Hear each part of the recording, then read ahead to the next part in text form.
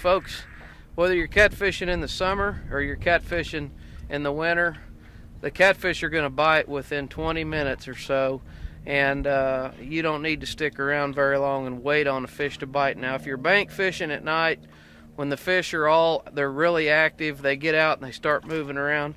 A lot of times you can wait out some bites at night, but if you're trying to go to where the fish are living during the day, and you're trying to target them where they're at during the day when they're really not that active, you need to move. And we've been here about 30 minutes, about 10 minutes longer than I like to set.